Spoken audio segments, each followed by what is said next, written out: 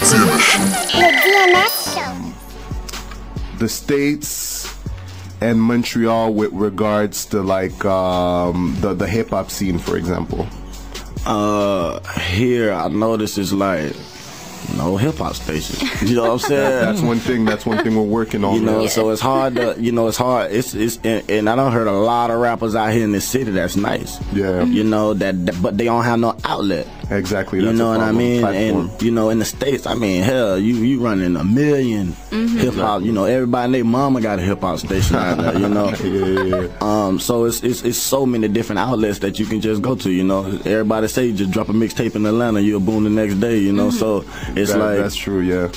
But then, you know, you come here to Montreal and hell, you can't even find a hip hop station to even know what's going on. You know, that was the first thing I did when I crossed the border, tried to find something to listen to, and I was like, oh man. I hear you, The next man. That's a big 102.3, 96.5. That's a big issue, and that comes back a lot.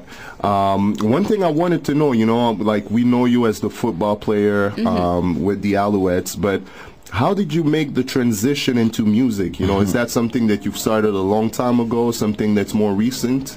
I've been just blessed, man. Started off at poem writing when I was a kid. I mean, the youngest, about like 6 or 7. As far as I can remember, my mama could tell me, you know, wrote my first song, I think I was 10, for my older cousin. What's up?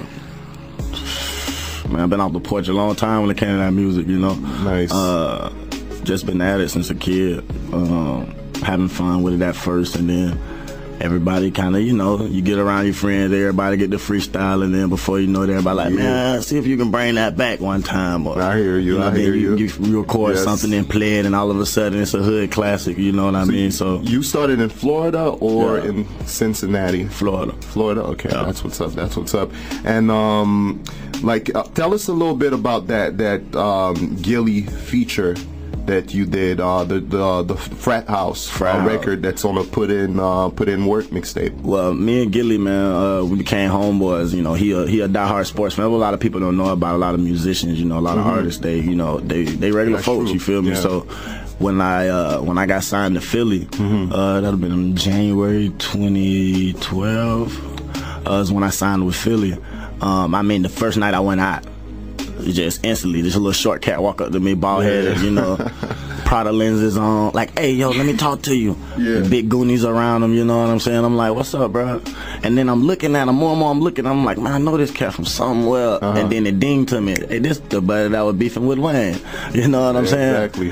Hey, but I have to say something about that, man. We were talking about this the other day. I've noticed a difference since Wayne stopped messing with Gilly, man, as far as the quality of the lyrics, man. So I mean, we were having that debate the other day. I mean, to me, it seems obvious that you know, Gilly was probably ghostwriting for Wayne, man. I mean, the quality just went down dramatically, man. It's just crazy, man. I don't know. For sure. How you feel about that, JoJo? I do have to agree. Yeah? There is a difference, yeah. I mean, the Carter 2, Carter 3, I mean, big difference. But hey, His entire persona changed. so what's next for your music career, man? Anything coming out, new features or anything like that? Man, you gotta go on thatmainsource.com. You gotta go on that main source, man, to get it, you know. Yes, We'll sir. be dropping probably in this next month, That's what's month. up. Every month we gonna try to drop. I just been blessed, man, to run into Feezy.